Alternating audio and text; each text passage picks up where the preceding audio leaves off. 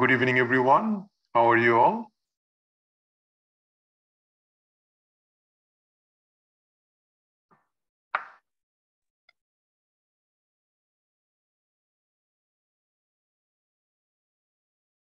Welcome to First Aid AMC MCQ free 2-week session. So tonight we are going to finish cardiology. That's the plan, right? So thank you for coming to the live sessions and finishing the 2-week sessions with us. I hope that you guys are enjoying it and learning the things that you need to pass your exam. Now, we have so far done few classes, so you must have an idea how the course is going to be and how the classes can be like. So if any of you who are new, for you, we have taken class on psychiatry. So just one class, there will be some more class in the course. Then we also did a question solve tips and tricks. Then we started theory session. We did one cardiology session on Sunday, and today we are going to do cardiology 2. All right. And then you are going to have 2 more sessions with random question discussion that's coming in this week and next week. And then we will do a cardiology question solve class at the end of your 2-week session. So that will be the plan for 2 weeks free session. The course has already been started. So those of you who are already joined, you know that this is a part of your course as well. So please make sure you join the sessions and finish what we are doing. Okay.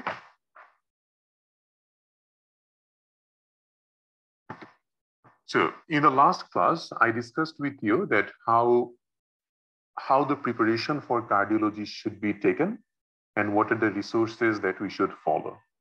So you must have an idea right now. So we mainly focused on chest pain in our last session, especially how to manage myocardial infarction, what are the different causes of chest pain in a patient. So we did discuss it in detail. Tonight we are focusing on heart failure, heart valvular disorders, hypertension, and some other random topics. Okay. First of all, let's have a look again at how heart function is supposed to be so that you can remember that what is heart failure, because we are going to focus on it. So let's have a look to this video again. A healthy heart, as seen here, beats approximately 60 to 100 times a minute, providing oxygen-rich blood to the rest of the body. The lower left chamber of the heart, called the left ventricle, is the main pumping chamber. There are many different conditions that can lead to congestive heart failure, including a prior heart attack, high blood pressure, and coronary artery disease. Any of these can prevent the heart from efficiently pumping blood to the rest of the body. As a result, the heart may beat faster and the ventricle may increase in size, becoming an even less effective pump. When the kidneys sense the reduced blood flow, they attempt to compensate by retaining more water and salt. This excess fluid retention often causes congestion in the tissues and results in swelling and an increased strain on an already weak heart. The progressive effect of the heart failing to properly circulate blood and congestion due to fluid retention is known as congestive heart failure. So did you get an idea that how all the symptoms of heart failure happens? So now I'm going to just discuss with you a little bit so that you can understand that why we are treating a patient with different medications for systolic heart failure and diastolic heart failure. So first of all, let's go through a little bit of the pathophysiology. So you guys remember about the heart function that we discussed in our first class on cardiology. So, and that's your pulmonary artery. And that's your aorta, right?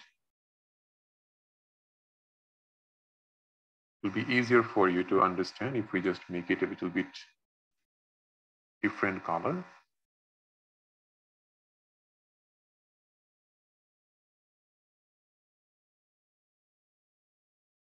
Okay, so what we have found so far is that this is your superior vena cava, which brings the blood from your upper extremity, and inferior vena cava brings blood from the lower extremities.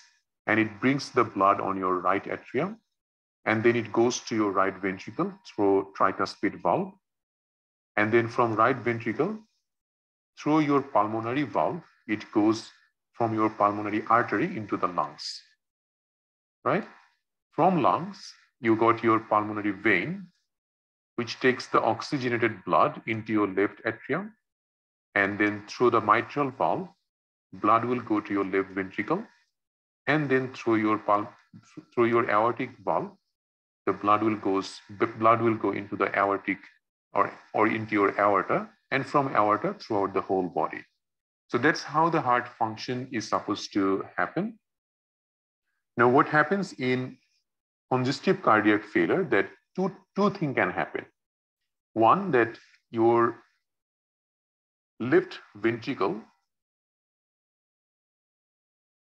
can have difficulty to pump blood into the aorta. So if there is, let's say that there is lots of hypertension or there is increased pressure on the aorta, so your left ventricle will struggle to push blood into the aorta, right? And on the way to do that, your left ventricle will start to build muscle so that it can push more blood. But when it does that, it also loses its elasticity, and gradually it becomes weaker because the muscle loses its elasticity. So as it loses elasticity, it cannot push harder. So when it cannot push harder, your heart fails happen. And that is what we call a systolic heart failure, when heart pumping action is impaired. Okay. Now let's say someone has got left heart failure because the left ventricle is getting full of blood. What will happen then? Blood will then try to go to the backward. So it will then accumulate in left atrium. Left atrium will get dilated. At one point, it will not be able to hold enough blood. Okay? And then the blood will go to your lungs. So what will happen to the lungs? That patient will develop pulmonary edema because of backflow of blood and fluid into the lung, patient now develops fluid accumulation into the lungs, which is what we call as pulmonary edema. And patient in this situation will have orthopnea, which means that when they lie down, because of gravity, all the fluid now gets into the lung, and patient starts breathing difficulty, especially during sleeping. And they will often say that I need to use more than one pillow at night, because if they use more pillow, then the gravity no longer works and they feel better. So that's orthopnea, one finding. These patients, because of pulmonary edema, when you check their lung, you will also get bibasilar crepitation. And that's actually just the fluid that you can hear through auscultation. So this is the main feature of left heart failure, orthopnea and bibasilar crepitation.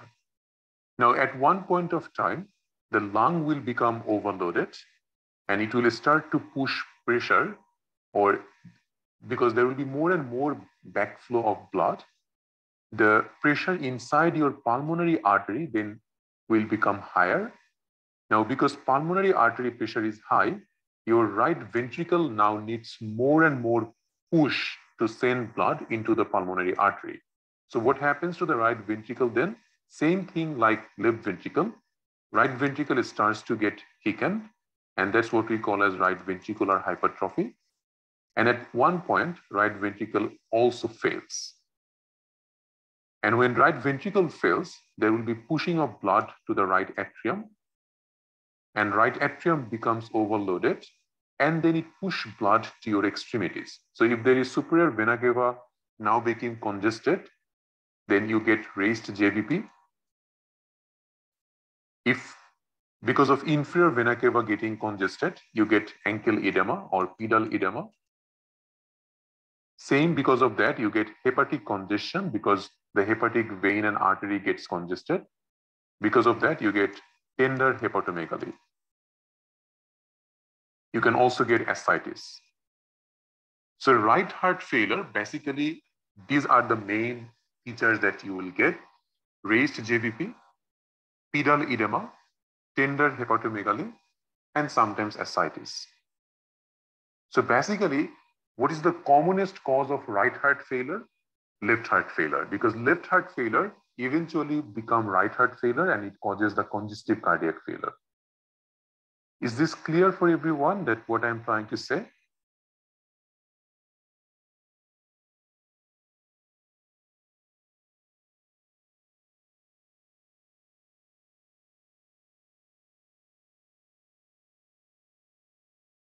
Great, very good. So now you know what is systolic heart failure. That means the heart is not able to pump blood into the aorta. So what is diastolic heart failure? Diastolic heart failure means that diastole means your heart needs to be relaxed.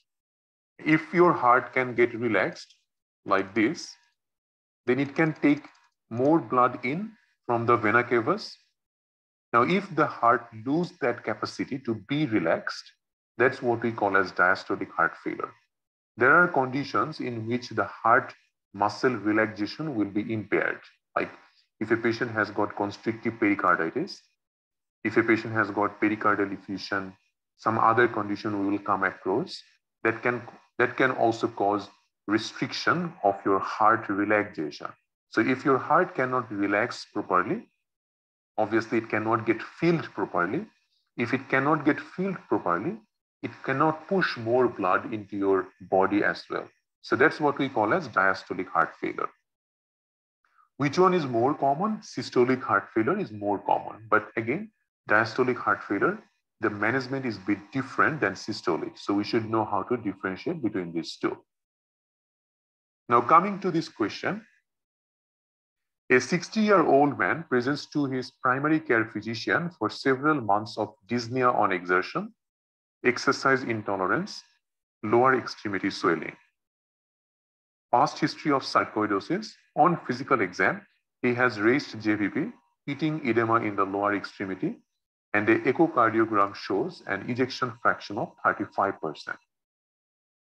The best way to differentiate between systolic and diastolic heart failure is the ejection fraction. Ejection fraction, basically it looks into your cardiac output. And cardiac output means how much blood you can push into the aorta. So if cardiac output is low, ejection fraction will be low. And what causes more cardiac output, systole or diastole? Guys?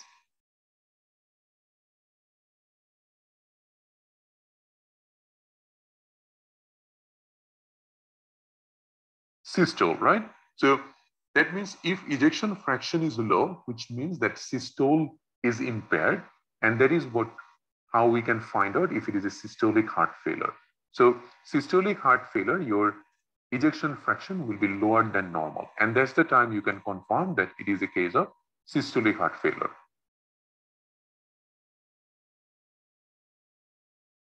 There are two questions in here. One, we have already read, in which patient having all the features of heart failure and ejection fraction 35%. The other case, 57-year-old having dyspnea, lower extremity edema, raised JVP, S4 heart sound, chest X-ray shows normal cardiac shadow. The echo shows a thickened left ventricle with an ejection fraction of 65%. It's even more than normal.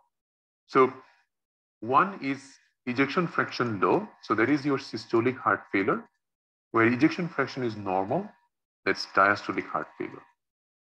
Okay? Now, coming to the symptoms of heart failure as a summary. Because of fluid accumulation in congestive cardiac failure, everywhere fluid can get accumulated.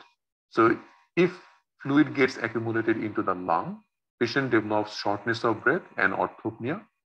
They can also get cough, especially at night. Fatigue, lethargy is very common feature. If they accumulate fluid, then they will gain weight. Ankle edema, because of hepatic congestion, they can also get abdominal discomfort. And because there is not much of a blood that's going into your body, your brain is also not getting enough blood, and these patients can develop dizzy spell, syncope, weakness, fatigue. Now, we already discussed how to differentiate left heart failure and right heart failure. But to give you the idea that we know that left heart failure patient, basically they will have this finding. So especially you will get patient having bilateral basal crepitation. They will have orthopnea. You can also get a S3 gallop rhythm. That's the third heart sound. In right heart failure, these are the main features: elevated JVP, ankle edema, tender hepatomegaly.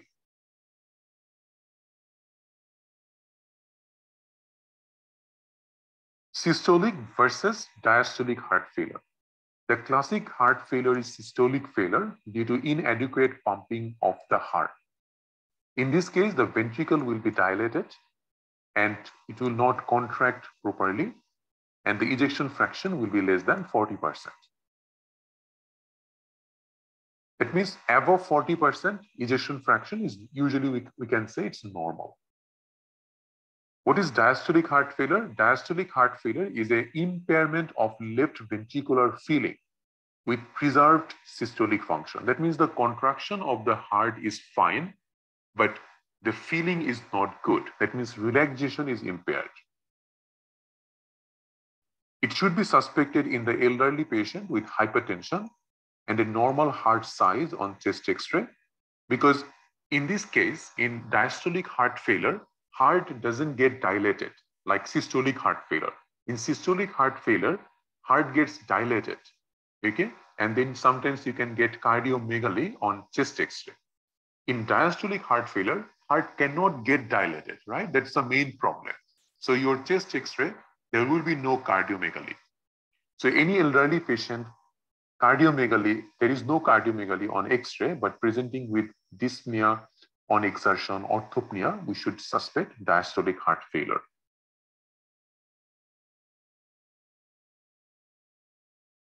Now, we also call that in case of systolic heart failure, because it is the loss of contractile function of the myocardium, these patients will have a decrease in ventricular emptying. So ventricle will be full with blood and it cannot empty it. What are the classic cause of systolic heart failure? Especially if a patient develops myocardial infarction, and because of myocardial infarction, part of the heart muscle will become fully weak, right? So that's what happens in heart attack. So let's say that this artery is completely blocked. So this part of the heart muscle is not getting any blood supply. So this muscle is not strong anymore. And that's what we call as ischemic cardiomyopathy. So patient who has got ischemic cardiomyopathy or dilated cardiomyopathy, they can develop systolic heart failure. Diastolic heart failure, also known as heart failure with preserved ejection fraction. Okay, we know what it is, and mainly caused by sarcoidosis, amyloidosis, anything which causes restriction of the heart relaxation. Causes. So what are the causes of heart failure? In systolic heart failure, we are mainly looking for ischemic heart disease, previous myocardial infarction, that's the most common cause, and also hypertension. Diastolic heart failure can be due to a lot of causes: obesity, hypertension, diabetes. Could be also ischemic heart disease, aortic stenosis, atrial fibrillation. So a lot of causes are there which you can go through. Coming to investigations. So right now you know how to diagnose heart failure. You know what are the difference between right heart failure, left heart failure. You know what is systolic and diastolic heart failure. So if you suspect a patient to have a heart failure, what will be your initial investigation? Anyone?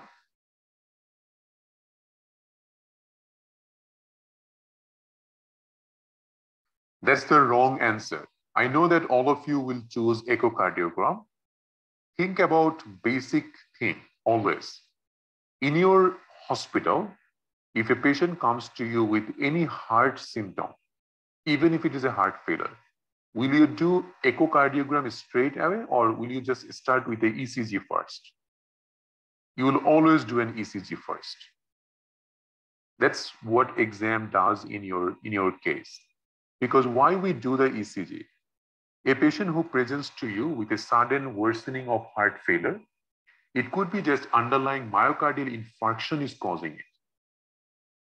We should always look for a suspected ischemic heart disease or MI, or even any kind of arrhythmia, conduction abnormality can cause heart failure. So your initial investigation is always a ECG. And then if the question asks you what is your definitive investigation or what is your most appropriate investigation, that's echocardiogram. So question will be like this. Okay. So echocardiogram is the investigation of choice. It will tell you how is the ejection fraction, and based on that you can confirm that if it is a systolic heart failure or diastolic heart failure. We can do chest X-ray, but chest X-ray is just an adjunct or kind of an additional investigation. It will not add too much in your diagnosis or management. Okay. A lot of time you will also get a option called BNP. BNP is B-type natriuretic peptide. This is a hormone which is secreted from the ventricular myocardium. If a patient develops heart failure, BNP is done to check the progress of heart failure. It is never done as an investigation of choice to diagnose heart failure. But if the question asks you that the echocardiogram is not available for making the diagnosis, what else you can do? Yes, in that case, we can do BNP because this is just a blood test, which will be elevated if it is a heart failure. But as an investigation of choice, if echo is available, we will always choose echo. BNP, basically we do like, let's say we have diagnosed a patient with heart failure. If we want to check the progression of heart failure, then we will do BNP.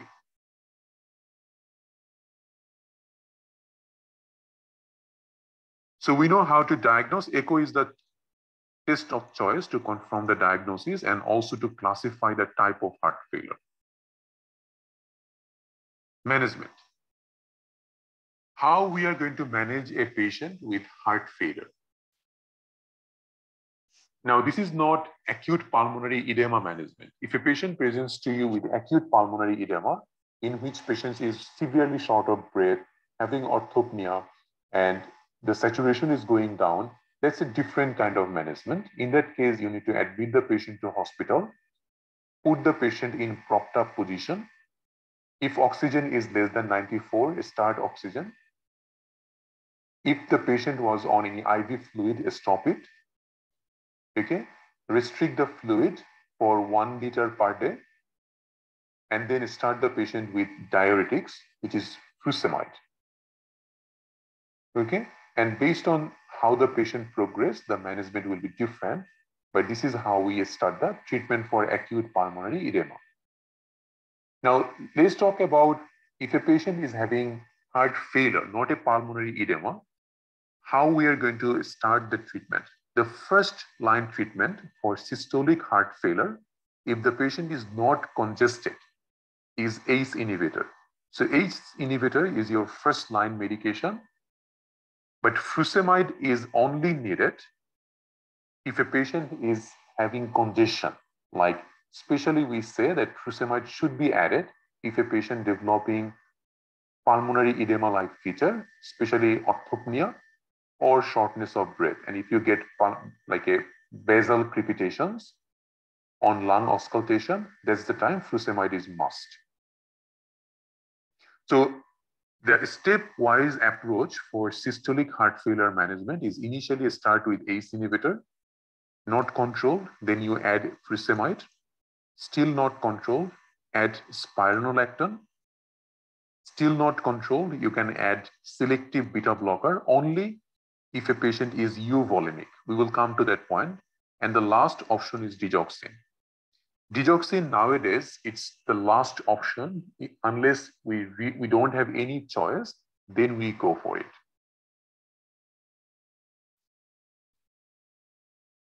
Okay. Now, any of you have an idea that there is one other medication nowadays we try rather than trying the digoxin for heart failure? That means you can say in severe heart failure, there is one other medication nowadays we use. Anyone have any idea?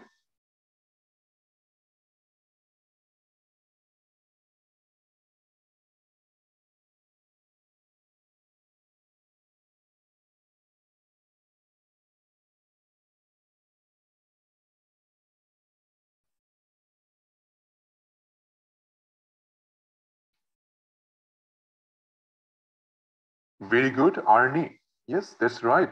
So Arni is one of the very important medication nowadays. It's commonly known as Entresto. So Entresto, that's a combination of sacubitril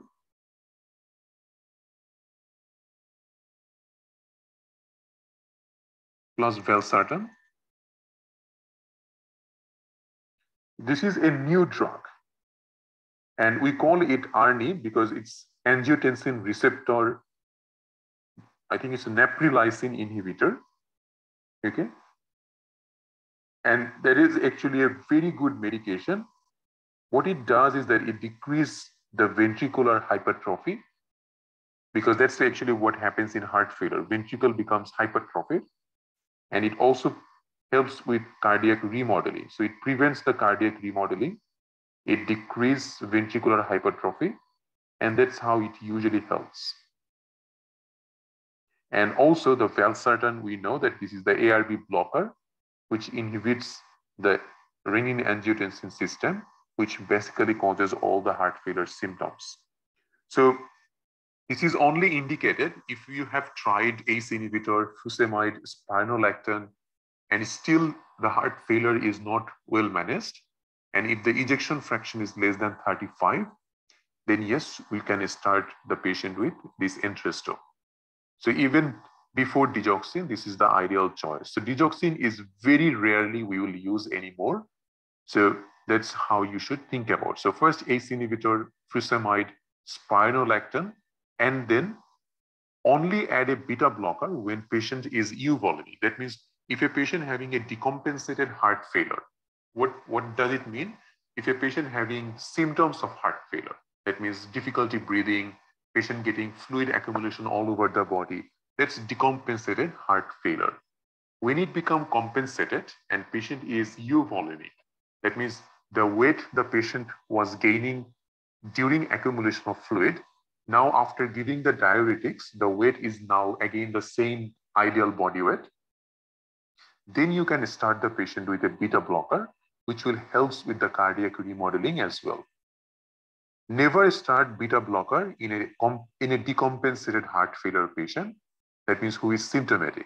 Okay, so that's the management for systolic heart failure. When you start a patient with this medication, we should be very much careful about their electrolyte level, especially if you use ACE inhibitor and a spironolactone, both in a same patient. What it can do, anyone?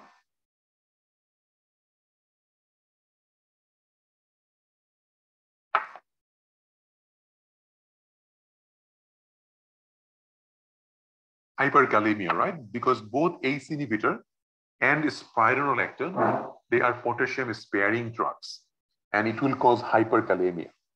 So it's very important to make sure that you check the potassium in these patients especially. So that's the step-by-step approach. As you can see over here, we have already discussed that.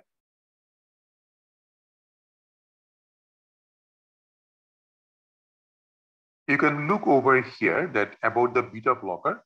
Beta blocker is an important part of heart failure therapy.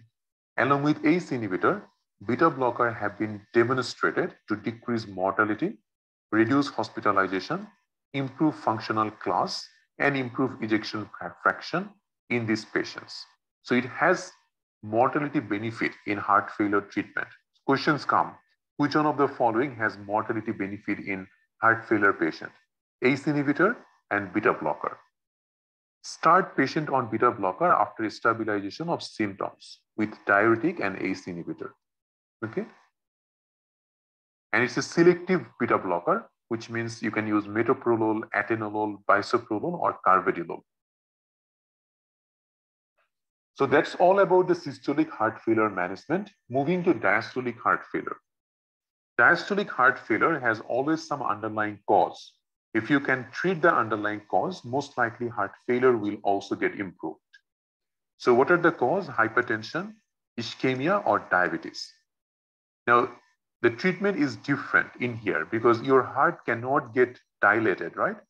So what you can do to give some time for your heart to fill up, you will give some ionotropic agent such as calcium channel blocker or beta blocker. What's the reason, guys? Like what beta blocker or calcium channel blocker will do? It will decrease the heart rate. And if the heart rate is decreased, that means the contraction of the heart will be reduced. If contraction is reduced, your heart will get enough time to be filled. So that's the reason why we are going to give this beta blocker and calcium channel blocker in diastolic heart failure. On the other hand, if you give calcium channel blocker in a systolic heart failure patient, that heart failure will become much worse. So that's why it is very important to understand the difference between this systolic and diastolic heart failure. Same thing can save a patient life and can make it worse if your diagnosis is wrong. All right. So you can't give some medications in diastolic heart failure. That means especially you should not give diuretics. Why? Because diuretics will lose blood volume. That means your the fluid will be reduced from your body. So intravascular volume will be less. So if blood volume is low, your heart is already not filling properly, and now you are removing the other fluid. That means there will be less amount of blood that goes into the heart, and your heart cannot relax on the other hand. So it will just make it worse. So diuretics should not be used unless patient is congested. Same with digoxin.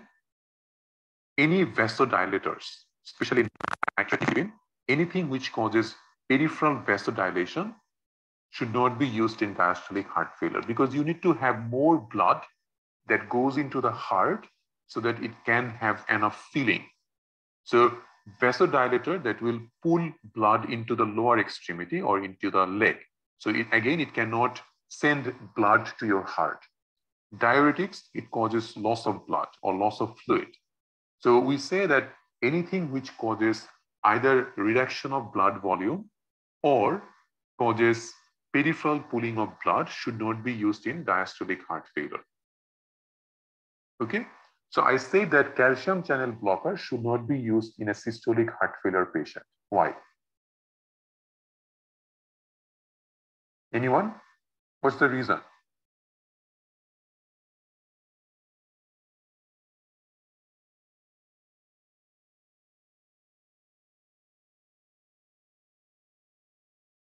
In systolic heart failure, the problem is with the contraction of the heart.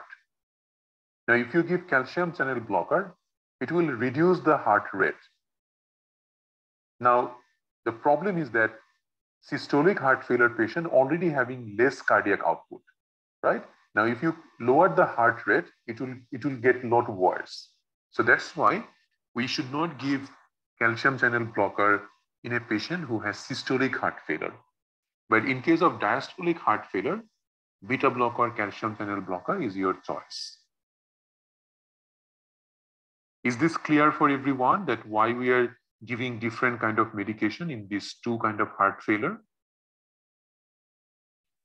So you can see that ACE inhibitor, beta blocker, and spironolactone, these are the three medications which can improve survival in congestive cardiac failure patients. So that's all about heart failure. We will go a little bit about the pulmonary edema that we discussed. You know that pulmonary edema develops when there is accumulation of fluid into the lungs. Pulmonary edema, basically when you find out patient having orthopnea, shortness of breath on exertion, and they are also having bibasilar crepitation, then you think about pulmonary edema. If you do a chest X-ray in this patient, it will look like this. What you see in this case is that you can see that heart shadow is enlarged, obviously, so that's a cardiomegaly. On the top of that, this patient has got fluid accumulation in the lungs, and you will get this bat wing appearance of the lung shadow. It looks like this. If you see it like this, like we call it bat wing appearance of bilateral lung shadow. So this is mainly because of fluid accumulation into the interstitium of the lung. And that's the reason it becomes fully white like this. Okay, let's go a little bit backwards.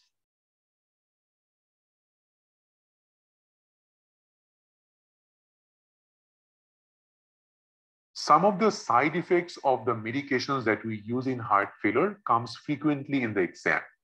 What are those? You need to know the basic or the most important side effect of some of the common medication. So very important, like pharmacologic is, we say that a lot of questions come from here. So especially the common medication side effect you should know. So about the thiazide diuretics, which is basically we use hydrochlorothiazide. The complication it can do, it can lower the sodium, potassium, but it can increase calcium, so hypercalcemia, hyperuricemia. So excess uric acid can cause gout. So again, we are very much cautious about giving thiazide diuretics in a patient who has gout. It can cause agranulocytosis. It can cause glucose intolerance. So we are also cautious of giving thiazide diuretics in a patient who has diabetes because it can increase the blood sugar level. Indapamide is same like thiazide diuretics. Side effects are more or less same. But very important to remember that indapamide, classic questions come in the exam that a 90-year-old patient presents to you with a sudden onset confusion.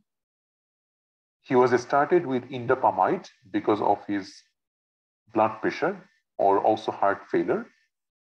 Now, after starting the medication, patient became confused. What's the cause? Cause is indapamide-induced hyponatremia. Okay, so be very careful about these kind of questions. Next is loop diuretics, which is furosemide or bumetanide. Furosemide, it causes everything low, which means hyponatremia, hypokalemia, hypocalcemia, metabolic alkalosis. Very important to remember, it can cause nephritis like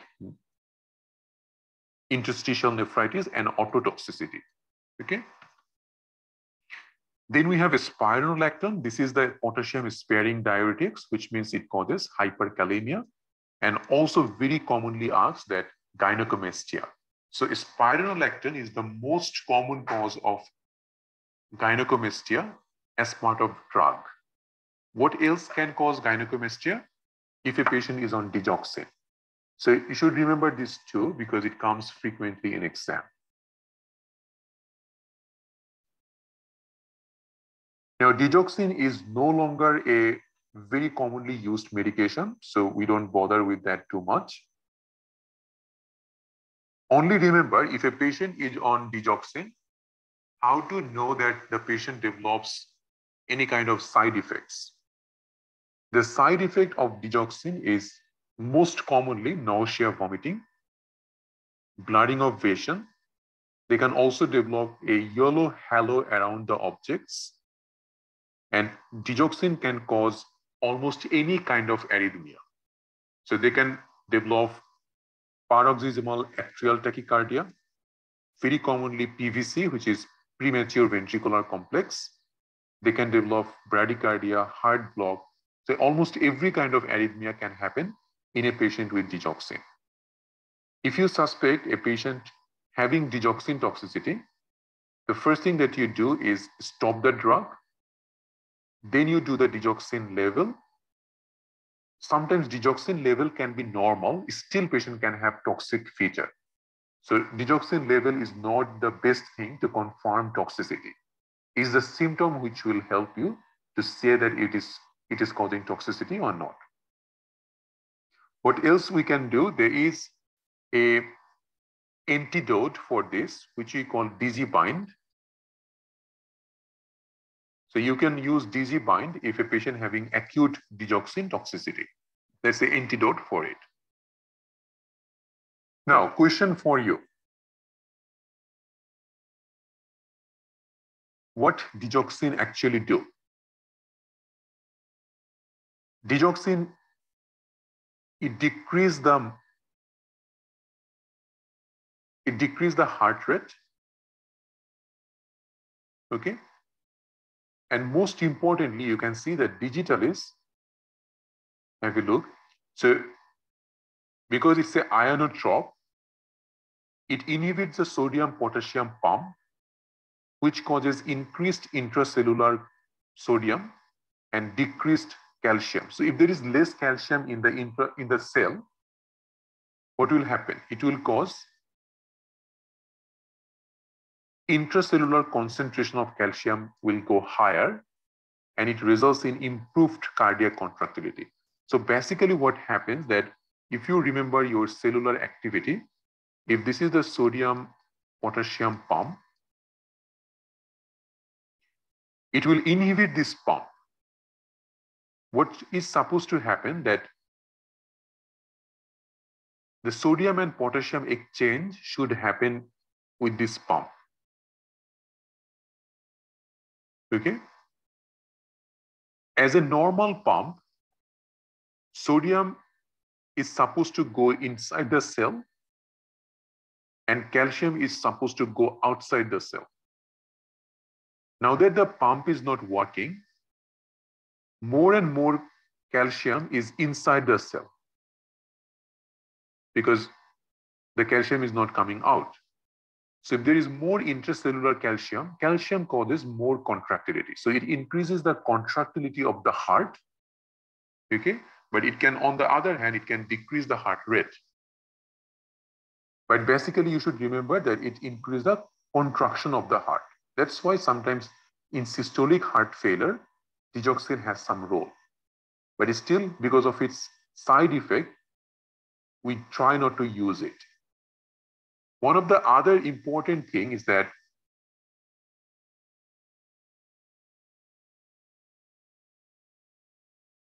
digoxin and potassium use the same receptor to go inside the cell. Okay, so try to understand it because it will help you with a lot of confusion. The same receptor will be used by digoxin and potassium to go inside the cell. Now, let's say your body has more digoxin, or you're given more digoxin than usual. When there is more digoxin, potassium cannot go inside the cell. More and more digoxin will get attached with this receptor, and that will go into your cell. So digoxin will go into the cell. What will happen to the potassium? Now potassium is outside. That means in your blood. What you will get? You will develop hyperkalemia. Okay, so patient will develop hyperkalemia in that situation. Exactly opposite will happen if a patient has high potassium or hyperkalemia. Then more and more potassium will go into the cell. What will happen to the digoxin? More and more digoxin in the blood, and the patient can develop digoxin toxicity. So that's why we say hypokalemia, okay? Sorry, hyperkalemia will cause digoxin toxicity. Okay, just remember that because sometimes question can ask you different kind of things from here. Now, if you know how to, like how this works, you will never get confused. Is this clear for everyone?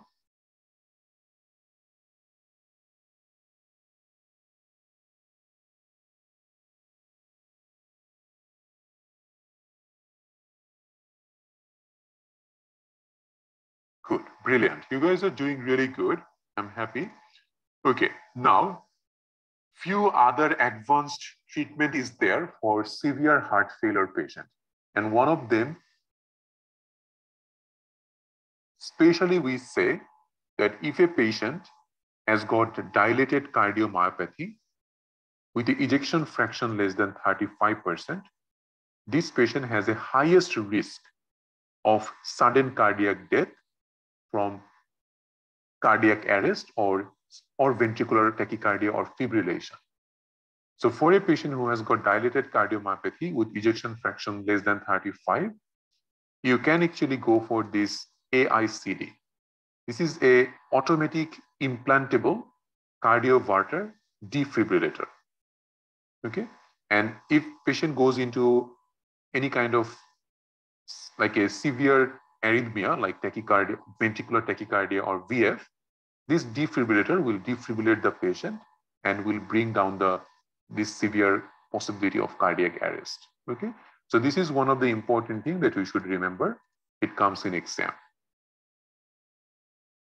We were talking about pulmonary edema. That pulmonary edema means there is more and more fluid accumulation in the lungs, and it's a medical emergency because if there is more fluid in the lungs, the gas exchange will be impaired and patient will have respiratory failure, and it can be life-threatening. And you know about the battering appearance now. We also know the symptoms and signs. The management we discussed a little bit. Oxygen, propped up position, diuretic is the main treatment, which is the furosemide. Patient with pulmonary edema can become quite anxious. To reduce their anxiety or respite, especially to reduce their anxiety, sometimes we use morphine. Patient should be in upright position. You can give nitroglycerin to reduce the ventricular filling. Sometimes ACE inhibitors, digoxin can be given, but it's not important for your exam.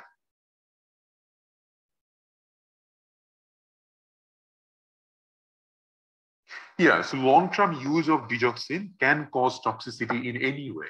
So that's why we don't like digoxin anymore. And it's a real pain in the ass. You'll need to check the digoxin level every now and then. Patient always needs some kind of follow-up. Either you need to do ECG every few weeks or months. You need to check the blood. So it's a lot of trouble. And nowadays we don't need that because we have the new Arni or Entresto. That's actually very good medication.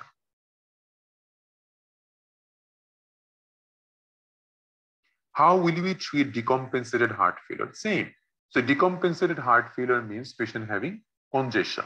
So most of the time you start with ACE inhibitor and then start the patient with furosemide for congestion.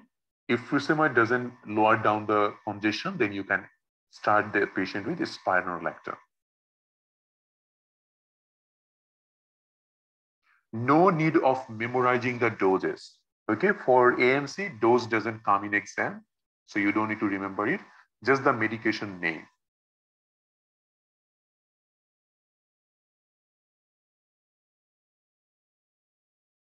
Moving on to our next chapter, which is valvular heart disease.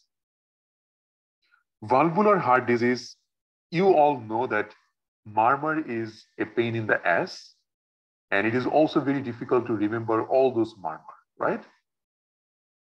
Now, I will show you a trick, especially the one that's actually come in the exam. If you can remember in that way, then it becomes very easy. But you will have to memorize these murmur types.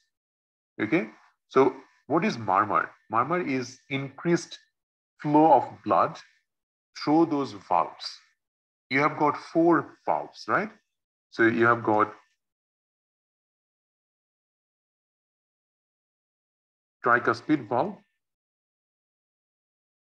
you have got pulmonary valve, mitral valve, and the aortic valve, right? In case of valvular heart disease, either the valve can become narrowed, that is what we call as stenosis, or your valve is supposed to be a one-way valve. That means it is supposed to prevent any regurgitation of blood from the ventricle to the atrium. Now, if the valve stops working, then easily regurgitation of blood can happen, and that is what we call as regurgitation, which means in case of tricuspid valve, patient can have tricuspid stenosis or tricuspid regurgitation. Same with every other valve. Pulmonary stenosis, pulmonary regurgitation. Mitral stenosis, mitral regurgitation. Aortic stenosis, aortic regurgitation. So these are the main valvular heart disease that comes in exam. Now, very easy. I have never seen anything from tricuspid coming in exam, so even not from pulmonary. So if you can remember at least the 4 murmur from this mitral and aortic valve, that should be enough for your exam. Okay. Now have a look. Just remember one first. That's your mitral stenosis murmur, which is the most common one. Mitral stenosis murmur is mid-diastolic murmur, and mitral valve is on your 5th intercostal space, right? So if you remember your heart anatomy and everything, so let's say this is 2nd intercostal space, and that's the left, and that's the right side. 3rd, 4th, 5th.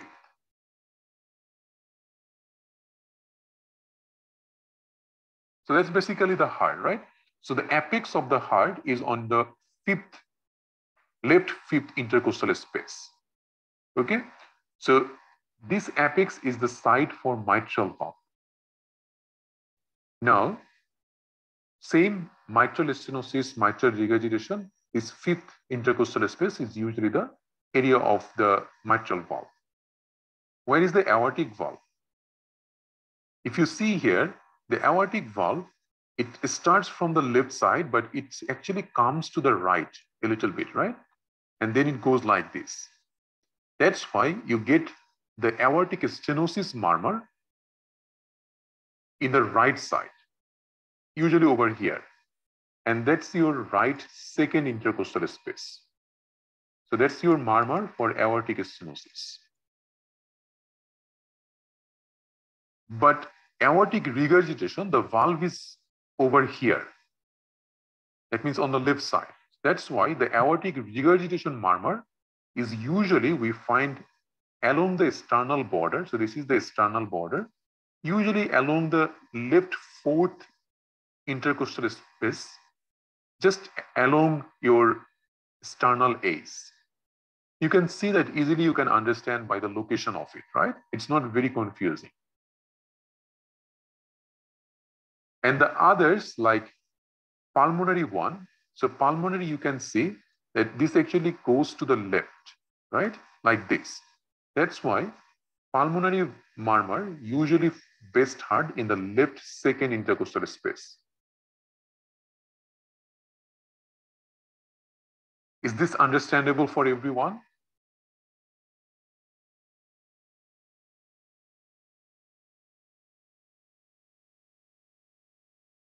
Great. It will make it really easy if you can understand why this positioning happens. Now come back to the mitral stenosis murmur. Okay. So if you want me to repeat, so first of all, mitral valve is on the apex. So where is your apex? Left 5th intercostal space. So mitral stenosis, mitral regurgitation, it will be over here on the left 5th intercostal space. Then coming to the aorta, aortic stenosis murmur, because aorta comes from the left side and goes to the right. Okay, so aortic stenosis murmur is best heard on the right 2nd intercostal space. But the aortic regurgitation murmur, because the valve is here and it's still on the left side, so aortic regurgitation murmur is best heard on the left fourth intercostal space along the sternal edge. Whereas pulmonary valve, so the pulmonary artery goes to the right like this. That's why pulmonary murmur best heard on the left second intercostal space. Now it's clear?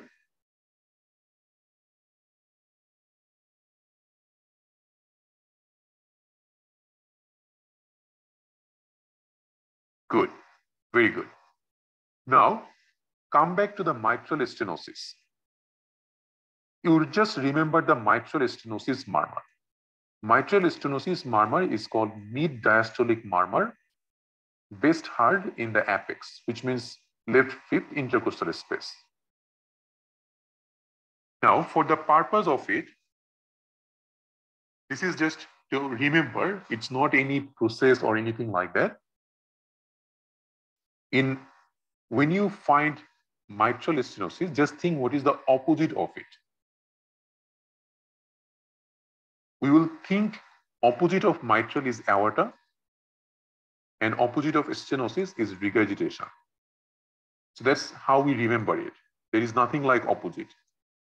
So if mitral stenosis is diastolic murmur, what's the opposite of mitral stenosis? M, we have got aortic regurgitation, right? Aortic regurgitation also a diastolic murmur, but it's early diastolic murmur. Now it's very easy if you remember it. You just need to remember only this one. Now, what are the other two left from mitral and aortic? We have got mitral stenosis. So mitral regurgitation is left, and aortic regurgitation we have found. We have aortic stenosis left. These two are systolic murmur.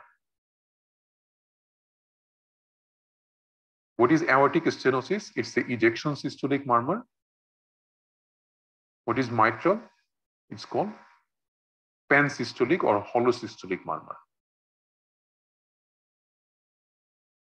Both of these two murmur radiates. Mitral regurgitation radiates to axilla. Aortic stenosis radiates to carotid or neck. See that if you can remember mitral stenosis murmur, you can remember all the three. Is this clear for everyone? Did you actually understand how I came across it? Because I did not remember anything. I just remember this MDM, mid-diastolic murmur, and all other murmur, which actually very important for exam. I can easily find it out.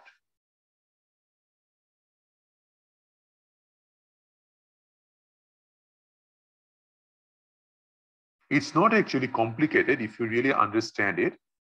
The memorizing this murmur is much more complicated, and you can easily forget in the exam. Okay, if you can memorize it, then it's totally fine. You don't need to even think about it. But if you are someone who can get confused in the exam, this is the way at least you will be sure when you are choosing the murmur in the exam, you can easily just find out that if you are choosing it right or wrong. Okay. So all of this murmur we have written in here. So aortic stenosis murmur, it's ejection systolic murmur in the right second intercostal space. Mitral regurgitation murmur, it's a holosystolic murmur radiating to axilla. Then aortic regurgitation, it's the early diastolic murmur. Mitral stenosis, mid-diastolic murmur. So you have to memorize this murmur because it comes in exam and it's very important as well. So please try to memorize it. I would say that we don't need to memorize it because if we can at least know these four, that's more than enough for the exam. And if you can memorize just the mitral stenosis murmur, then if it is very, very easy to remember. I never ever needed to memorize murmur because I easily can find it out. Okay. The med bullets, if we go to med bullets, you should be able to find out all the valvular heart disease. So this is MedBullets guideline. So if you go to this MedBullets, all the heart valves problem like mitral valve stenosis, everything is written in here very clearly.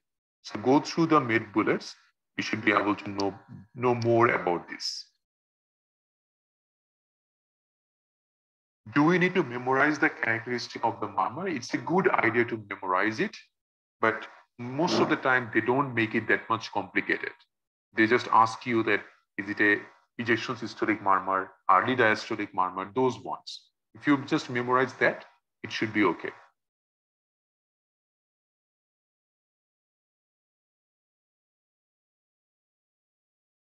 All right, so that's all that we need for valvular heart disease, just the murmur, nothing else.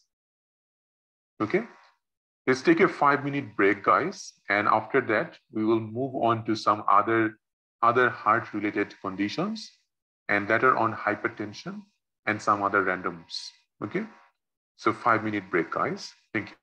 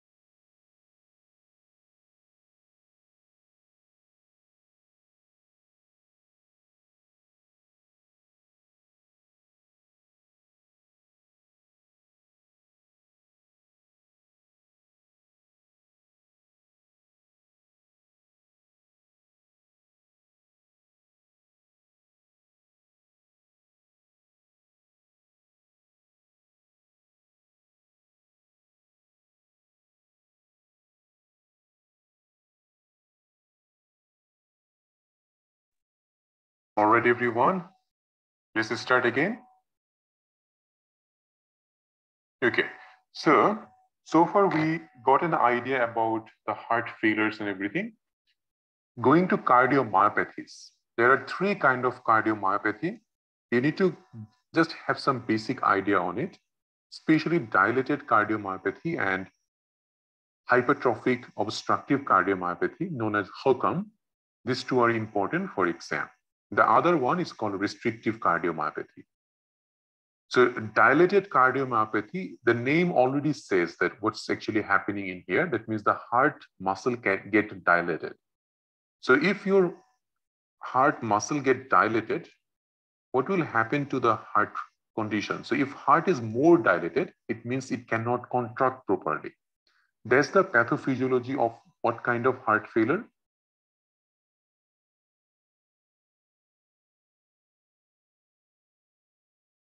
Systolic heart failure, right? So this patient who has dilated cardiomyopathy, they actually have systolic heart failure symptoms. Okay, so all the symptoms of heart failure this patient will have. What are the causes of DCM? The cause most of the time we don't know. That's idiopathic. Alcohol is another cause. Sometimes it could be myocarditis, toxin related.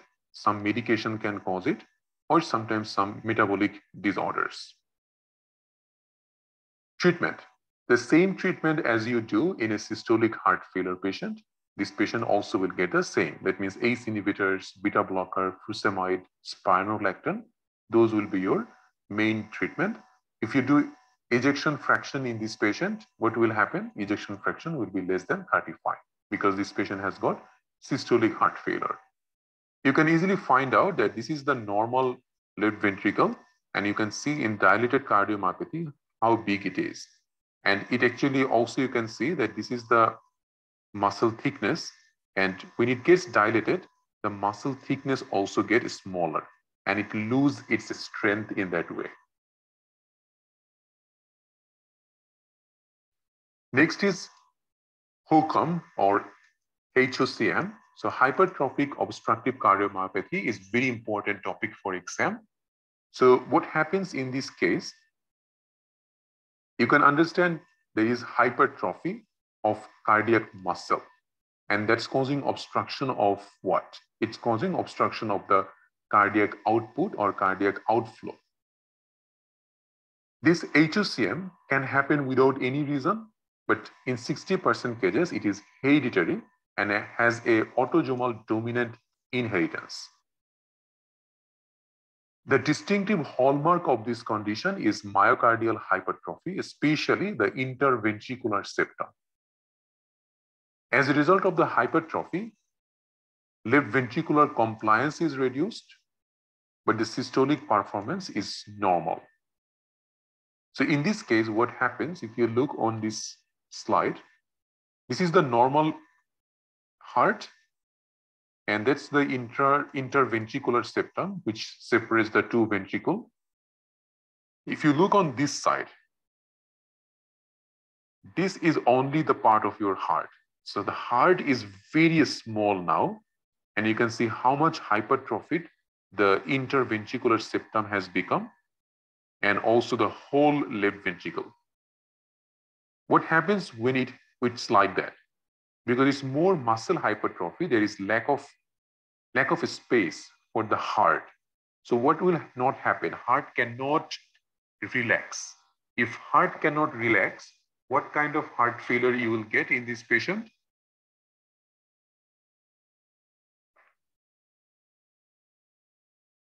Diastolic heart failure. See that now you can relate everything. Brilliant. Okay, so in diastolic heart failure, ejection fraction will be normal. What you can see over here, see that this is the aortic valve. The hypertrophic left ventricle, and because of this hypertrophy, this is also causing obstruction of outflow of blood from the left ventricle into the aorta, right? So that's why we call it hypertrophic obstructive cardiomyopathy. Now, if you see that the heart muscle is this much bigger, and the space is very minimal, what will happen to the contractility? Sometimes the contraction becomes hypercontraction and ejection fraction becomes usually more than normal. So sometimes ejection fraction becomes 80 to 90%. Okay. So that's one of the other findings that you can get in this patient. So heart becomes hypercontractile and the systole happens with striking rapidity because the muscle is very strong in here. So what you can do to save the heart? Same that you would do in a diastolic heart failure patient. If you can lower down the heart rate, heart will get a little bit of time to get the blood filling. So in this case, the treatment of choice will be the beta blocker, calcium channel blocker, just like diastolic heart failure. The clinical manifestation will be same like any heart failure patients, but other finding you can get that we call it bifid carotid pulse. You can also get some murmur, especially mitral regurgitation murmur in these patients, especially sometimes this murmur, sometimes this hypertrophied septum can also impair the mitral valve and you can get a mitral regurgitation murmur. Okay. Sudden death can be the first manifestation. A lot of time in HOCM, you can get a family history of sudden cardiac death in a very young age. That's one of the clues. If you do ECG in this patient, you will get left ventricular hypertrophy. That's understandable because we can already see left ventricle is hypertrophied. So in the ECG, you will get it. And if you do an echocardiogram, that will be able to confirm the diagnosis. Now, again, the same thing. You will always start with the ECG first. Even though ECG will not be able to confirm your diagnosis, that's the first investigation. Then most appropriate is echocardiogram. The other thing is that if you do a resting echocardiogram, sometimes it can become normal. If you are highly suspicious of HOCM, then you can send the patient for a stress echocardiogram. While patient will run on the treadmill, you will do an echocardiogram. When you do exercise, sometimes the HOCM clinical manifestation can become much higher, and sometimes the findings on the echocardiogram can become more visible. So if resting echo is normal, you are still suspicious, your last thing that you can do is a stress echocardiogram.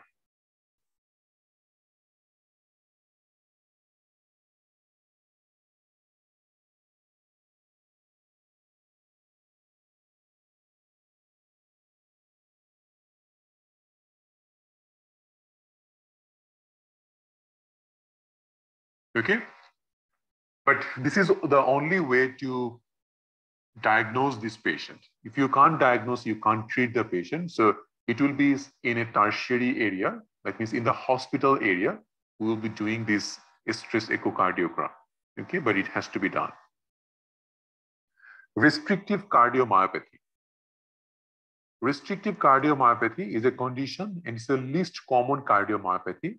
In this case, the left ventricle becomes rigid. If the left ventricle becomes rigid, that means it cannot relax properly, right? If it cannot relax properly, what will happen? Diastolic heart failure.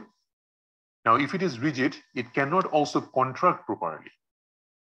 That means it also has systolic heart failure. So this is a patient who will get both systolic and diastolic heart failure because the myocardium is not able to move like a normal myocardium. So if it cannot move, it cannot relax, nor it can contract. So both diastolic and systolic heart failure can be found. That's why there is no good medical treatment for this patient. Usually the death happens from heart failure or arrhythmia. The only treatment is heart transplantation.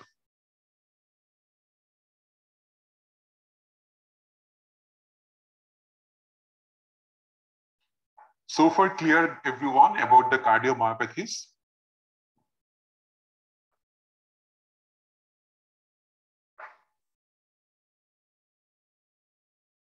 Great. Moving on to acute pericarditis or pericardial causes. Acute pericarditis is a inflammation of pericardium, and you know that pericardium is the outer lining of your heart, right? So acute pericarditis is the inflammation of the pericardial lining. And you remember we told that how it presents. So initially patient might have some flu-like illness, followed by a left-sided chest pain, and it gets worse by lying down, by coughing or deep breathing. And it gets better in sitting forward or leaning forward. If you do the examination or auscultation, you can get a pericardial friction rub.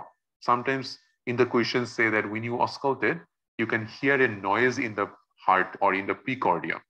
So if you get a noise or a friction rub on auscultation, that's also characteristic for pericarditis.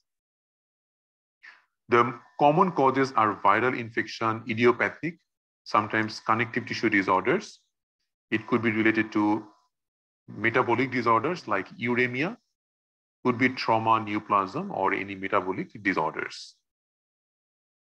Diagnosis is ECG. If you do the ECG and you get a global ST segment elevation in all leads, then we can think about pericarditis. When we do the ECG class, we will show you the ECG and discuss it. Treatment. Treatment is mainly finding out its cause. If it is idiopathic, then treat with anti-inflammatory like any NSAIDs. You can also add colchicine that will also improve the pain. Sometimes a steroid can be given as well. But usually NSAID is the first line of choice. So that was pericarditis. Pericardial effusion. Pericardial effusion is another condition. So some questions. So tuberculosis or viral infection, the most common cause of pericarditis. Viral infection. TB is very rare in Australia. I would never think tuberculosis as my first diagnosis in Australia, unless patient recently came from overseas. That's very, very less likely.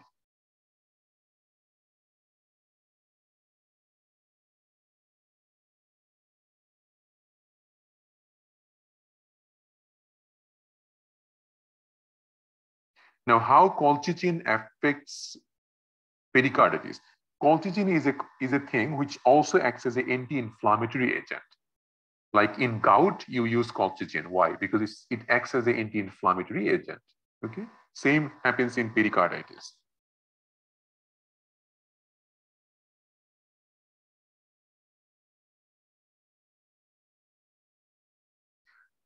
Pericardial effusion. So if there is fluid accumulation in the pericardium, now have a look. This is the heart. And that's your pericardium or the outer covering, right? Normally, there should not be any fluid in here. But if the fluid accumulated in this space, what can happen? If there is more and more fluid accumulation, it can affect the heart relaxation, and it can cause heart failure also sometimes. But more importantly, it will restrict the pumping or relaxation of the heart, which will affect everything. Now, fluid may accumulate in the pericardial cavity in virtually any form of pericardial disease. So someone who has got pericarditis, they can get pericardial effusion. Same like any effusion, it can be transudate or exudates. Do we need to know this much? No. Especially, we just need to know how to diagnose pericardial effusion. If you do an echocardiogram, that will confirm if the patient has pericardial effusion or not.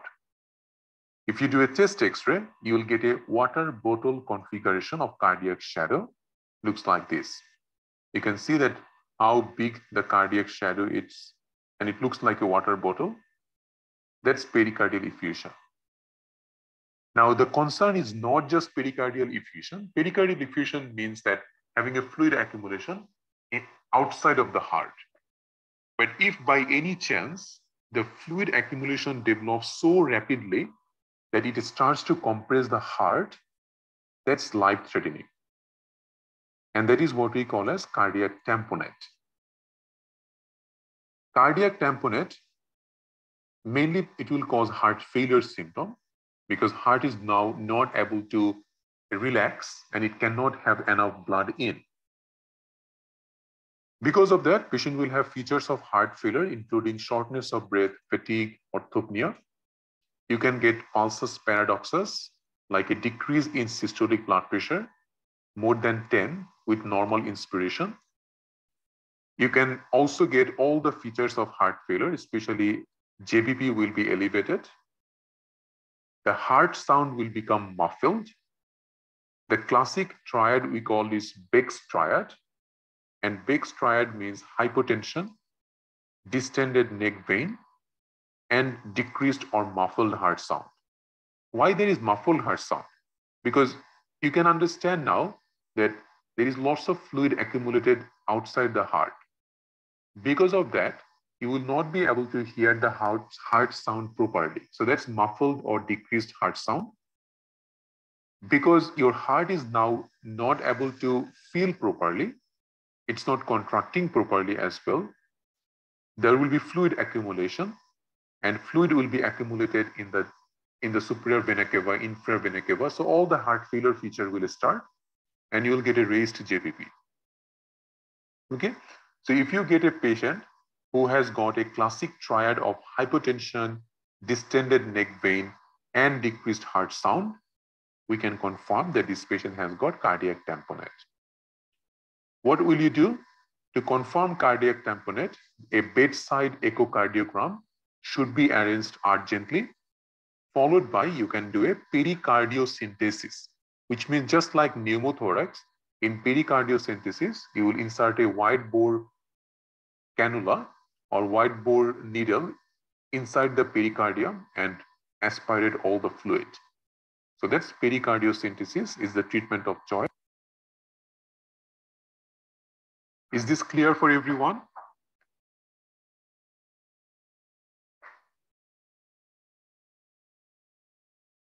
Good. Now, coming to constrictive pericarditis.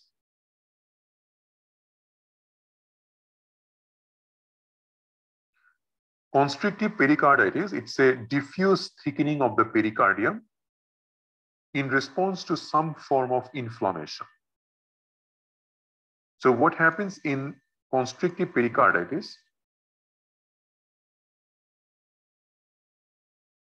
So when your heart relaxes, everything relaxes, right? The pericardium also relaxes.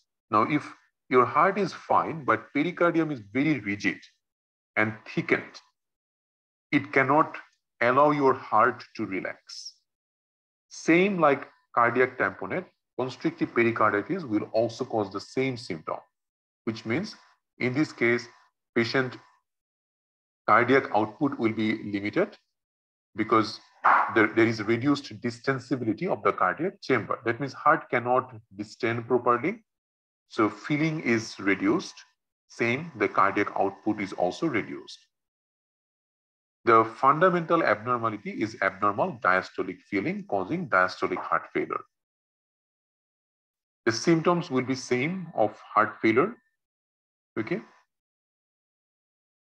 And there is a classic chest X-ray finding, which we call X on shell, because there is basically a calcification of the pericardium. See this white line around the heart? You will never see it in any patient except pericarditis, like constricting pericarditis. This is actually calcium deposition that's causing this problem. And that's X on shell gives you the diagnosis of constrictive pericarditis.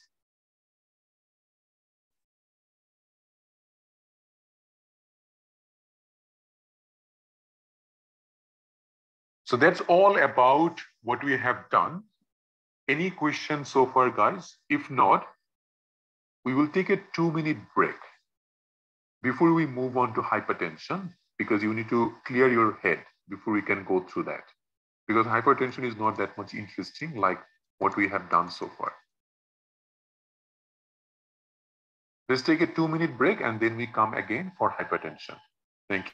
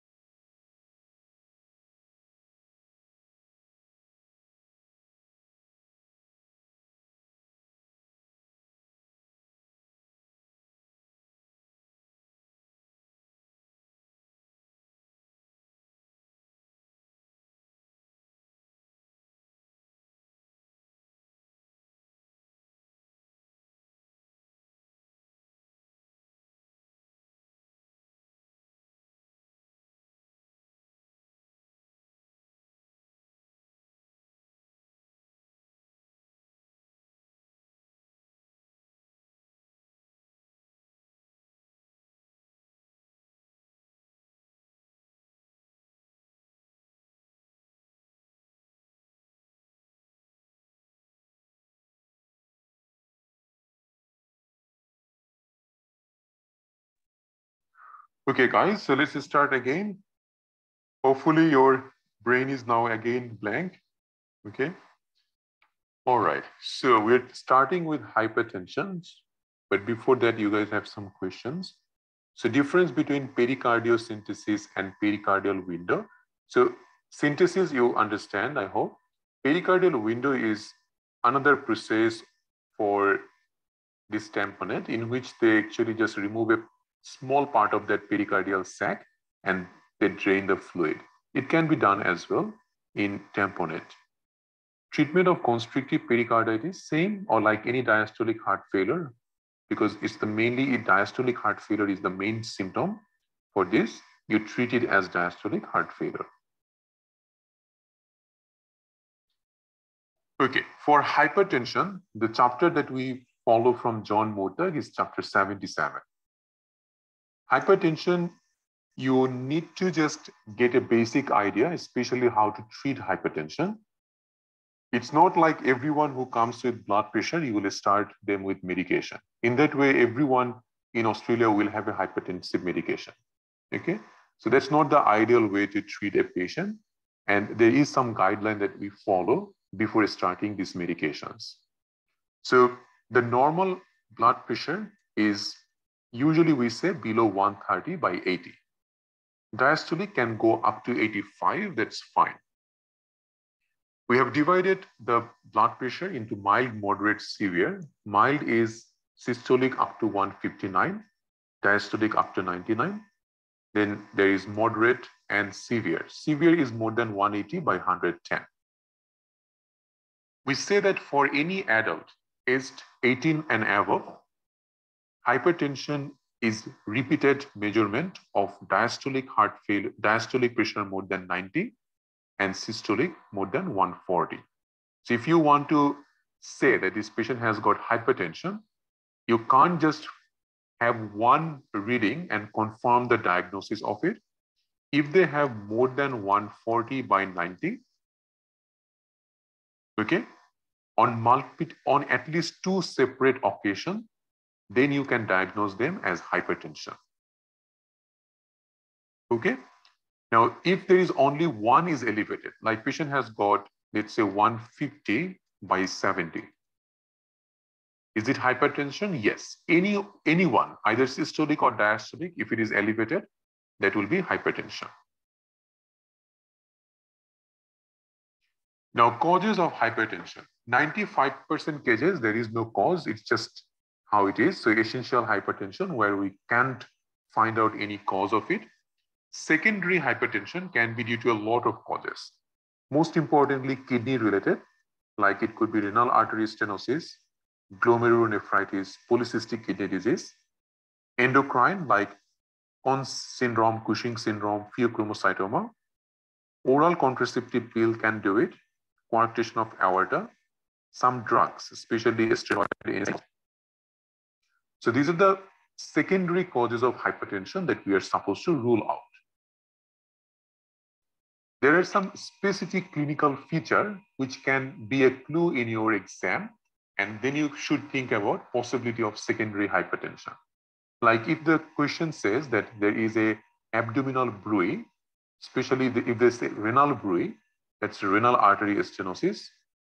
If a patient having RBC cast with proteinuria, hematuria, likely glomerulonephritis. If a patient has got bilateral kidney enlargement and having a family history of polycystic kidney disease, think about PCKD.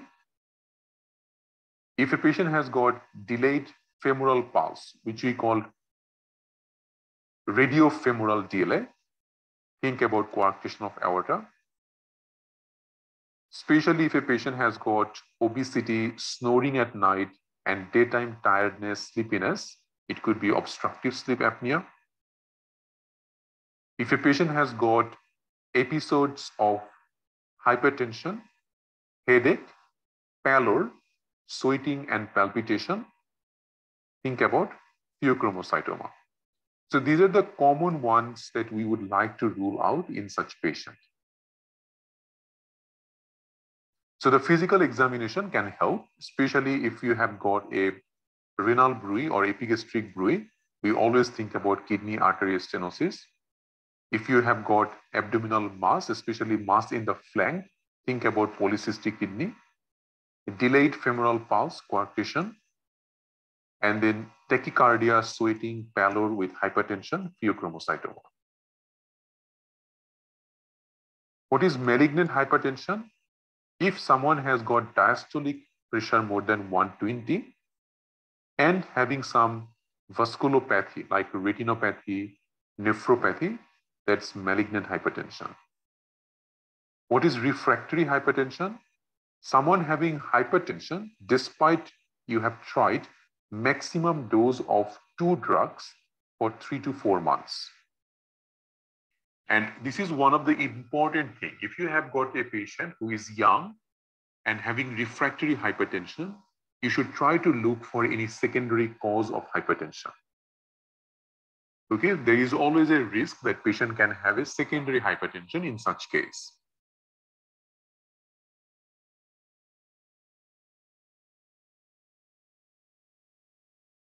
Renal artery stenosis. So renal artery stenosis, most of the time it happens because of atherosclerotic plaques. So that means someone who has got history of smoking, hypercholesterolemia, or ischemic heart disease, they are more risky to have renal artery stenosis by this atherosclerosis. If it is a young patient and you can get renal bruit, there is another condition can cause this, which we call fibromuscular dysplasia. We should think about renal artery stenosis if a patient having refractory hypertension, you have tried 2 drugs with maximum dose, still you can't bring it down, do a Doppler ultrasound of the renal artery to rule out this possibility. Okay, and Doppler ultrasound is the specific investigation for this. For renal artery stenosis, the guideline is if it is a single renal artery stenosis, the choice of antihypertensive is ACE inhibitor, or ARB, angiotensin receptor blocker. If it is bilateral renal artery stenosis, you can't use ACE or ARB, that's contraindicated. In this situation, calcium channel blocker will be your first choice. So that comes in exam. Just please try to remember unilateral renal artery stenosis, ACE inhibitor or ARB is the choice. Bilateral renal artery stenosis, the choice is CCB. Now coming to diagnosis of hypertension, if you get a patient who you think might have hypertension, you have to repeat it. So diagnosis should not be made on the basis of a single visit. At least 2 other visits within the space of 3 months, you have to check the blood pressure. It is recommended to check blood pressure of everyone above 18 every 2 yearly at least. Okay, that's a screening test we would do.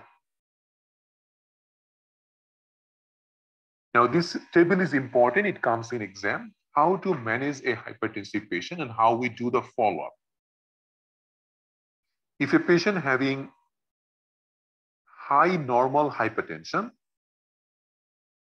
you ask the patient to do some lifestyle modification and you repeat the blood pressure in a year time. If it is grade 1 hypertension,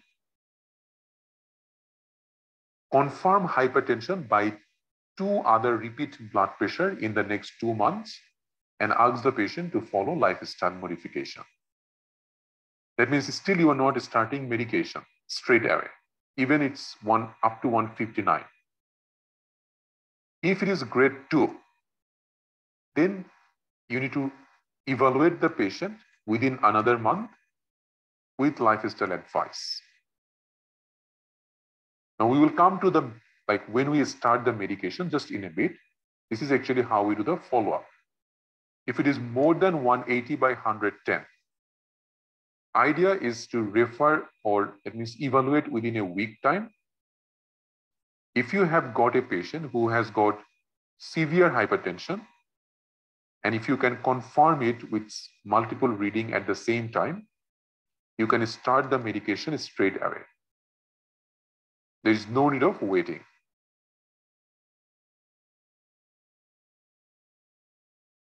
If you have got mild hypertension, observation with repeat measurement over 3 to 6 months should be followed before beginning therapy.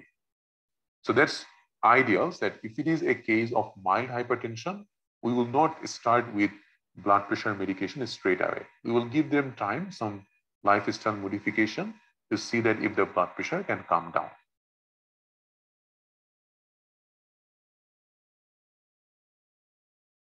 Let's just come to the management a little bit, because now we are discussing about that. How we actually treat this patient.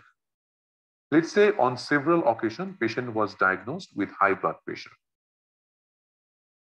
There is nothing important than lifestyle changes, so that's always there. You do this 5-yearly cardiovascular risk. Remember the 5-yearly risk that we have done in our trial session? If it is low risk, like less than 10%, we will not try medication straight away. Lifestyle for 6 months at least. We will only consider starting the treatment if blood pressure persistently more than 150 by 95. Okay? If it is moderate risk, at least 3 months of lifestyle change, consider drug treatment if blood pressure remains more than 140 by 90. High risk patient who has target organ disease like retinopathy, nephropathy, or aboriginal Torres Strait groups, begin drug treatment immediately. That means in high risk group, you should start the treatment immediately if it is between moderate to severe hypertension. Okay? Usually, if it is a mild hypertension, everyone, we will try lifestyle modification first. In case of moderate to severe hypertension, this is the one that we will follow, this 5-yearly risk factor. Okay, so based on the 5-yearly risk factor, we will see that how long we can do the lifestyle change and when to start the medication. Is this clear for everyone? The thing is that if the patient is young, the risk of having a cardiovascular event will be low anyway. So you will always see that like a 30-year-old who has hypertension, they will not be severe or high risk, very unlikely based on their age. That's how that chart is arranged. Okay.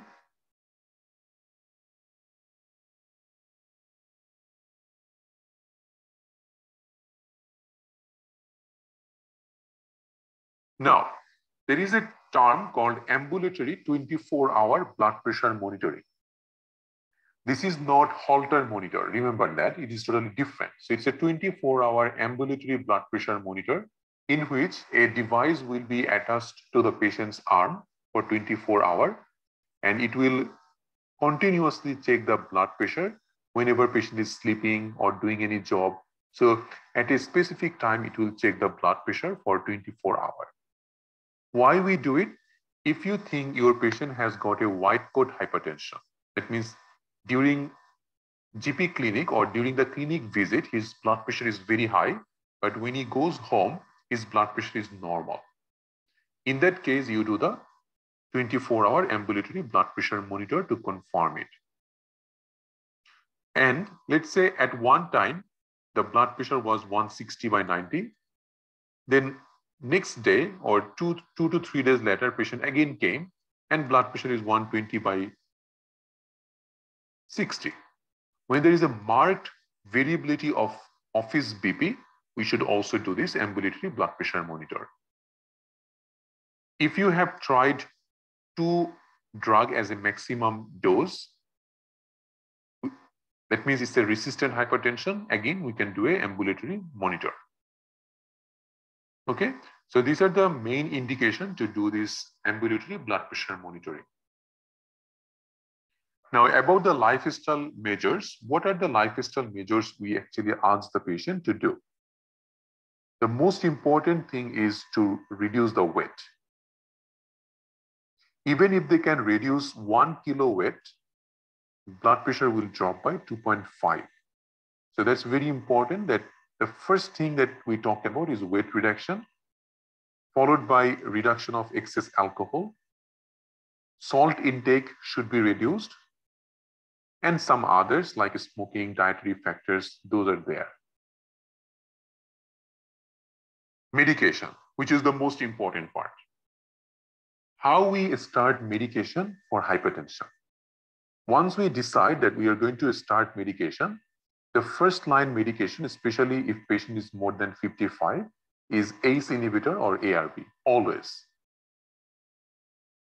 If we don't use the ACE, then the second line is calcium channel blocker, especially if the patient is very elderly, like above 65, then thiazide diuretics can be your choice.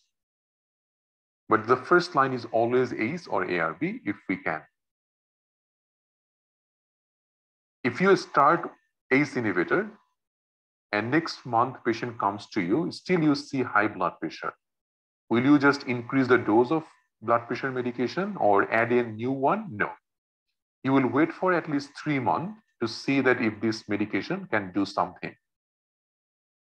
If it still is not in the target value, that means not less than 140/90, then you can combine. So with ACE, you can add another calcium channel blocker. With ACE, you can add thiazide diuretics. With ACE, you can add beta blocker. After 3 months, still target not reached, you can do triple medication, ACE, CCB, and thiazide. Okay, so that's the step-by-step approach. We should not use few combination, especially beta blocker and calcium channel blocker should not be used together for hypertension because both will reduce the heart rate. Patient can have heart block or heart failure. We should be cautious when we use ACE or ARB with spironolactone because it can cause hyperkalemia. Both ACE and ARB should not be given together because more or less the same thing. Okay.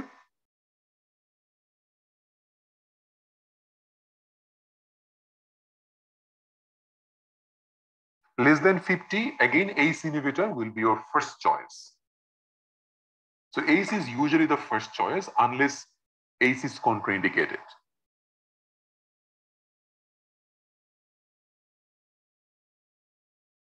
Now, there are some medical comorbidities in which we choose some specific antihypertensive and we have some preference. Especially if a patient has got asthma COPD, we should not use beta blocker because it can cause bronchoconstriction. All other medications can be used. Same with someone who has got heart block or bradycardia, we should not use something which can lower down their heart rate. That means calcium channel blocker and beta blocker should not be used. In heart failure patient, ACE inhibitor is our first choice. But we should be careful, especially if it is a systolic heart failure, we should be careful when we use calcium channel or beta blocker.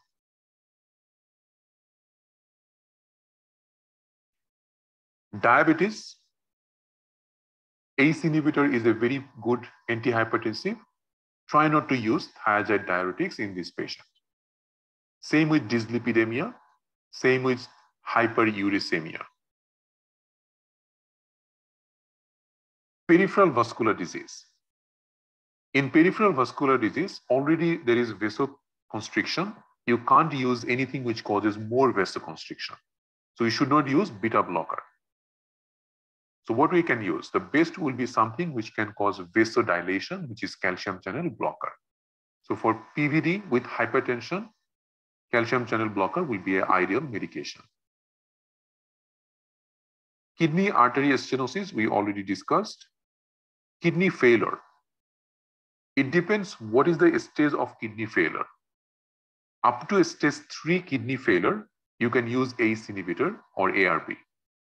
But when it becomes, the GFR becomes less than 30, or the kidney failure is much worse or end stage, then ACE inhibitor or ARB is not ideal.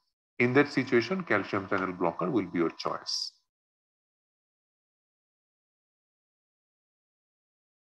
Okay, so that's most of the thing that actually comes from hypertension. Do you guys have any question? Is there any age limit for CCB? No.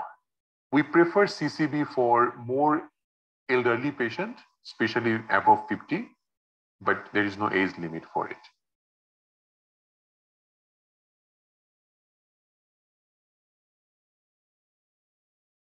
First choice is always ACE inhibitor, Dr. Shayan. Okay, if it is a, we say that if it is a Afro-Caribbean patient and above 65, for them, thiazide diuretics will be the choice. But except then, the others usually ACE inhibitor.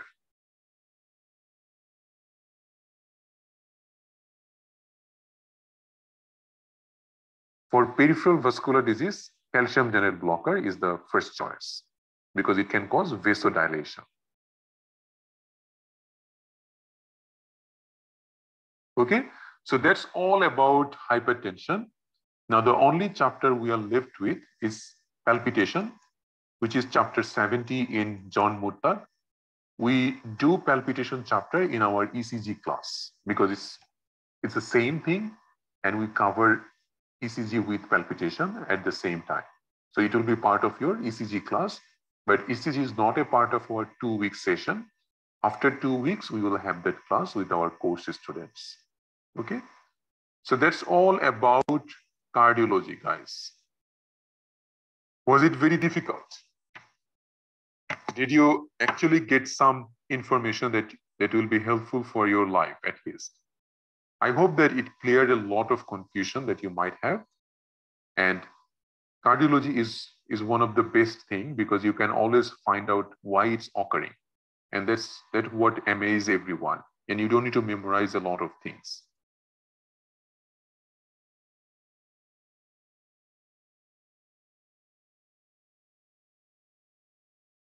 These topics are more than enough for exam. Okay. Any of you has any questions, you can also unmute yourself and ask about the course, or if you have anything that you want to discuss. We already discussed the course details throughout these 2-week sessions. We don't need to do it every day.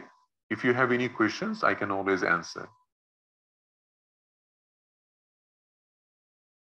And if you have enrolled today, Dr. Melania, we might not have added you into the Facebook course group. So just send me a message that I have paid today. Can you please add me to the Facebook course group and also the software?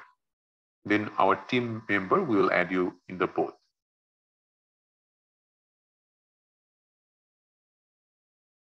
And Dr. Sumia, okay, I will have a look, okay? I don't know that why it was not answered yet. We'll see. Dr. Jinat, I asked you to send a message in my messenger. I haven't found your message. And I can't also find your Facebook ID. That's why I could not help you. Dr. Noshin, I could find her and I have tagged her into the PDF book section and she found it. So it's there in your Facebook group. Can you just now send me a message with your Facebook group, Facebook ID? Yes, you should do the blue book simultaneously. At least finish twice the handbook. There are lots of outdated answers there, but still it will give you a good idea about how the questions come in the exam, and everyone actually goes through it. It's a kind of like you have to do it. So at least just read it twice. Some people do more, but 2 times is more than enough.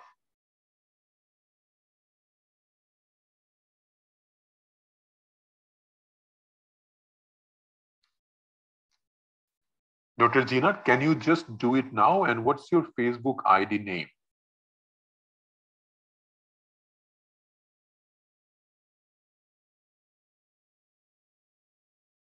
See that's why I did not know that you were, because you were using Jinat here and your Facebook name is different. So I could not find you, or I did not even know that this is you. Okay, so that's fine. Just send a message right now. I will tag you into the Facebook group where we have given the books.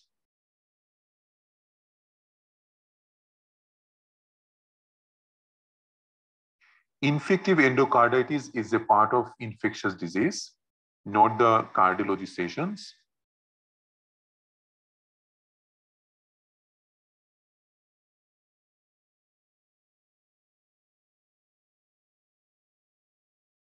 And again, for Dr. Meenal, if you are a Facebook group member, the books are there. Just go to the featured section of that group. In the featured section, the book is there. You will get like PDF of all books that you need, something like that it is written. There is a Google link there. If you just open that Google link, you should get all the books. It's there because I have tagged few people just recently. Likely chance that you are not going into the featured section, that's why you are not getting it. So just click the featured section, you should be able to get it. Next session. So Dr. Melania, we have given the 2 weeks free session, the class schedule. If you have a look, it should be there. Just let me see if I can show you. So if you go to our official group, then in the featured section, should be able to get all the, so this was our first 2 weeks schedule. You can see that these are the schedule given, just follow these times. So there will be another class tomorrow as well.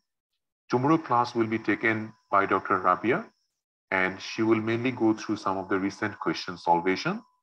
Then there is another on 13th and 14th, same Zoom ID and password like today, okay?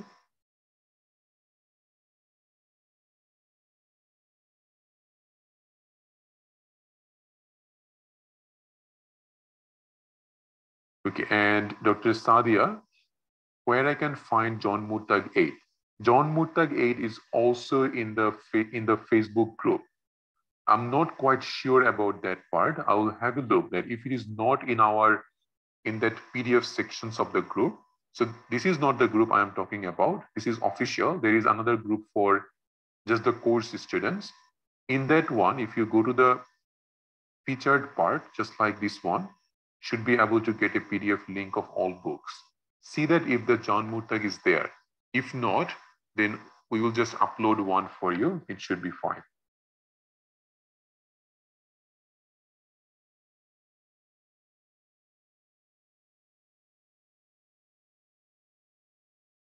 The John Murtagh is useful. Yes, Dr. Stewart. And it should be the big one. Okay, so it's a big book. If you just get the soft copy, most of the time that's fine. If you want to get a hard copy, sometimes, yeah, it is a very big book. Sometimes we get like three division of it, and then it can become a little bit less. The book that we should follow is mainly John Murtagh, Kaplan Step 2 CK book. And based on sometimes we go for some websites that we discussed in our first class, like the first trial class that we had, we discussed that. You are a part of the course, Dr. Stewart. We will discuss those things again in our orientation class. We should go through that in detail at that time as well.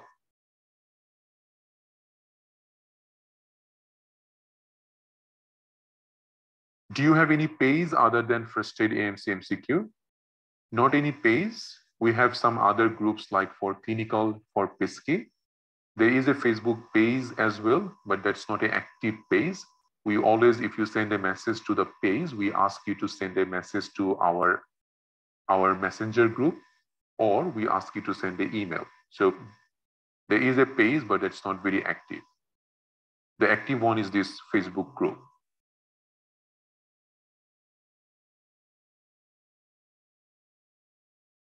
Dr. Nimra, the cardiology lecture, it's in the portal. I think you are already added in the course, right? If you are added, then it should be in the portal. In the portal, in the theory section of the portal, it's there. And cardiology lecture 1, lecture 2, these are all there.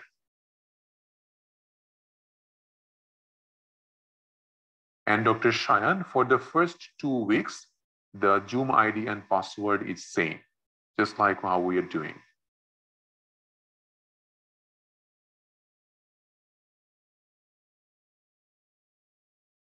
Okay, so that's it. Thank you, everyone. We'll again see you tomorrow. I might not be able to come tomorrow. Dr. Rabia she has been taking class for a long time. She has done these classes before. So you will be with her tomorrow. And I hope that you would like her approach as well. And if any of you who has already paid for the course, but you haven't been added to our course group in Facebook, or you haven't been added to our portal, please send us a message in the messenger or in the email. Now, again, because we are adding everyone at the same time, it can take a little bit of time. So just keep your patience. If you're waiting for, let's say, 3-4 days, then you can again send the email to us. We will obviously look into that. Okay, but it usually doesn't happen immediately because we need to go through your details and everything. And it takes, at this time, even sometimes 1 week.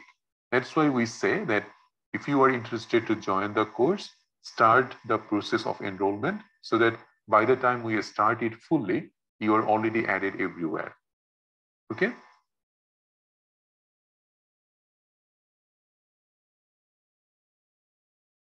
Thank you, Dr. Tabiba. The portal is very well organized that I can assure you, like everyone, there is nothing you need if you have the portal. And that's usually we say always that it has everything that you need. If you do the live sessions or the live classes and then just follow what we are saying to you, there is no way you can fail the exam. But again, you have to do your hard work as well. You can't just sit and think that, well, Dr. Arshan will finish everything and I will not do anything else by myself. That will not work. You have to do your own hard work. And then if you do it, and with our guidance, it's not hard to pass this exam. Okay. Thank you, everyone. We will see you again in the next few classes. Have a good night. Take care. Bye.